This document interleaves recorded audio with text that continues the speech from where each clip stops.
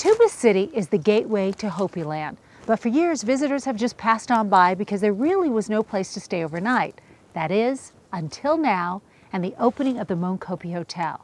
Now when you stay at this very special place, the Hopi experience is just as important as the quality of your stay.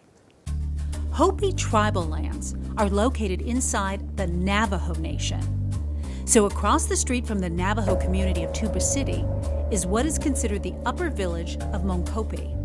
And it's there where you will see firsthand the vision of hospitality provided by Hopi elders. It was their vision that their village should be a place of welcome for visitors and guests to Hopi Land.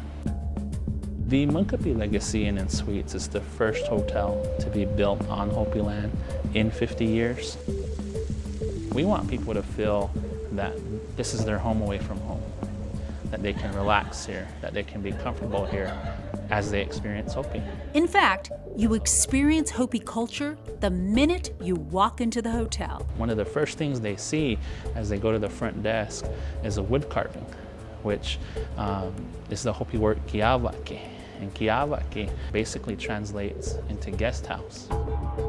The big room is basically, it's like a hall, and they see a stained glass piece by Howard Pavinyama, which rests right above our front desk.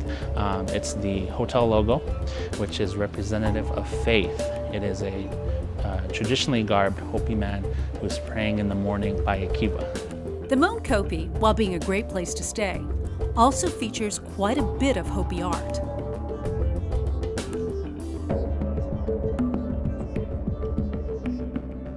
On display are exquisite pieces by Kachina sculptors. This one carved using cottonwood roots.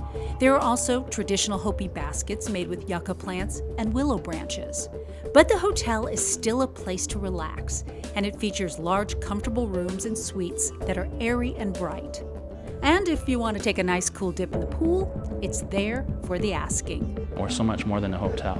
We want people to experience Hopi hospitality. We want people to take away some of the Hopi culture with them.